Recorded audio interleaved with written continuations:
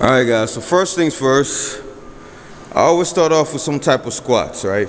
Every time I hit the gym, either front squats, hack squats. I stay the fuck away from back squats now. Why? Because look at this, guys. This is what a whole year of doing back squats consistently gave me. Look at this shit, man. I had a fucking bitch ass, man. If you want a bitch butt, because genetically, I was ready. I had a big ass. My mom has a big butt. My dad has a big butt. So, you know, I was born with the fucking, you guys already know. You saw the pictures. The skinny fat genetics with the skinny arms, skinny legs, big puffy face, big belly, and this big butt, right?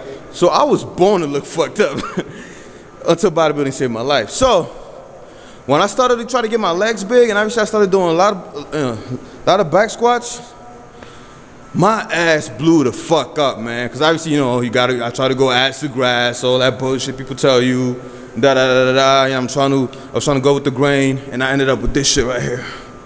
Look at this, look at this. Now, for some reason, girls love it, but I fucking don't.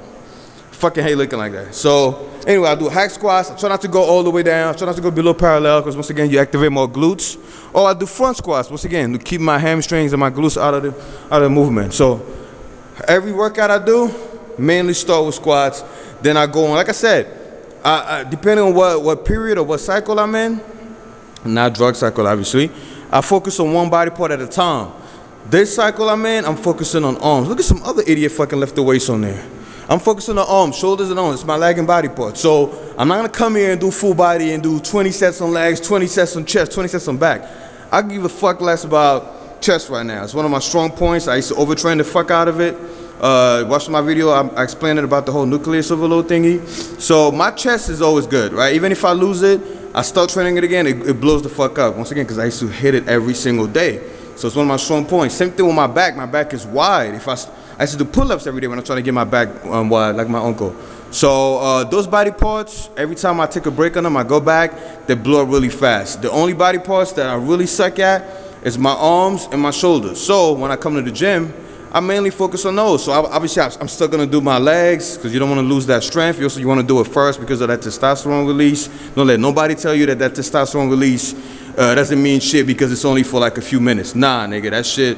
Read the studies on it. Not only it gives you a lot of strength during your workout, it wakes up your nervous system, but at the same time you get all these androgen receptors activated. So it's really good for you. So anyway, so I do my squats first. Get that out the way. You don't want to, you know, lose your legs. And then I do like probably a heavy set of bench press just to keep my strength. And pull-ups, you know, for my back, I really don't care right now because I know I could always come back to it. I got a pull-up bar at the house, so I could do my pull-ups there. I'm not really worried about it. The thing is, bodybuilding, you gotta be smart, guys. If you have a strong point, don't fucking put all your energy into it. Put all your energy where it matters, right? Learn basic body economics. Just put your energy where it matters. If your lagging body part is your chest, hit your chest. If you got a very strong back, don't do 20, 30 sets on back if your back is one of your best body parts. You know, put all the energy into your lagging body parts because you know your best body part is always gonna be there. So I'm not saying don't train that shit, but don't, you know what I'm saying? Like don't put too much energy into it because your body's, you know, has limited resources to do, you know, everything else. So like I said, I start with this and then I'll show you guys what I do after that, right? Yo, come on, son. Anyway, so I was like, yo, Hanzo, let's make a video and show them how we came up with these insiders. And we spent like the last 10 minutes laughing. The first one is you have to chill.